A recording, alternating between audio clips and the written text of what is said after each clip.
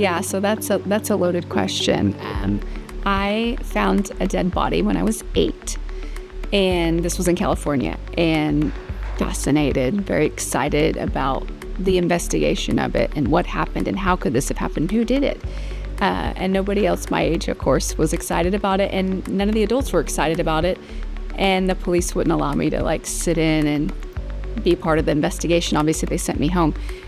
But that intrigued me, and I felt like, hey, I might be a little different because I didn't feel the emotions that they felt. I just felt like a purpose. And so that's how I kind of knew I wanted to do forensics. Not necessarily what type of forensics, but being involved in giving justice to people who have been murdered. And so that's kind of where that came from.